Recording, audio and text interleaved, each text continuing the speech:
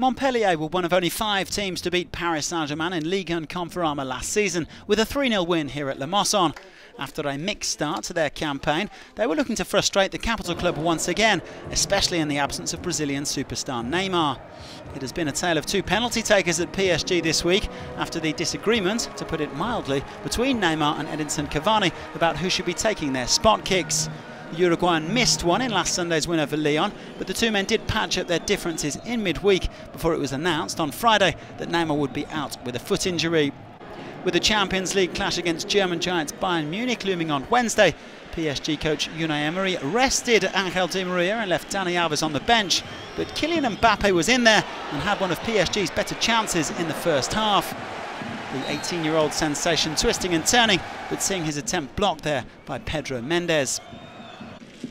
Well, in the absence of Neymar, PSG was struggling to break down Montpellier's 5-man defence, and the disastrous state of the Le Mosson pitch wasn't helping matters. Cavani looking to latch on to a pass from Thomas Meunier there, but it was set to be a frustrating afternoon for El Matador.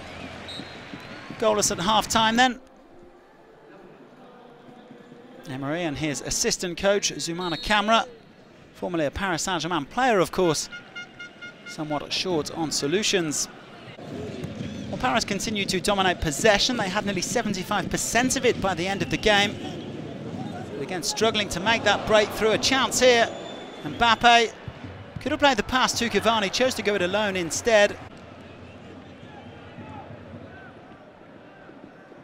And a simple stop in the end for the goalkeeper. The man in yellow coming forward again, Marco Verratti, with a long ball over the top for Mbappe. Didn't quite get the touch he needed to get a shot away. Now Montpellier keeping PSG out once again. And in the end, Montpellier might even have snuck a shock win. Casimir Ninga's pass here for Jérôme Roussillon just a little bit overcooked. Alphonse Areola with time to get off his line and smother the danger. Well, PSG then felt that they should have had a penalty here, as Cavani was felled in the area by MENDES. And admittedly, when looking at the replay, he got the ball but clearly got the man as well. Referee Clément Turpin unmoved.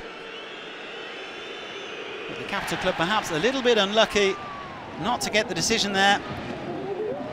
And in the end, for the first time since February, they failed to score a goal in Ligue and Conforama. PSG dropping their first points of the season as it finished at 0-0 after 6 consecutive wins. They do remain a point ahead of Monaco at the top. Now, though, it's time to focus on the Champions League and Bayern.